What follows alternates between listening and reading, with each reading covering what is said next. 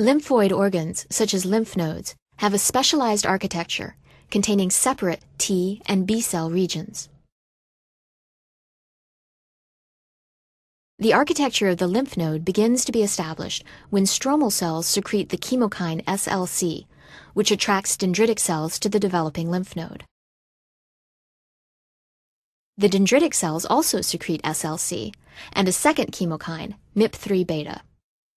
This combination of chemokines attracts both T and B cells into the lymph node.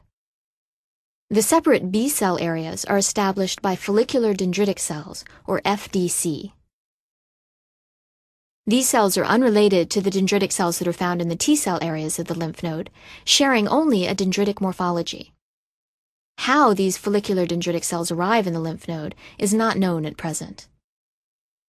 Once present in the developing lymphoid organ, the FDC secrete the chemokine BLC, which attracts B cells from the T cell areas, thus creating a discrete B cell follicle.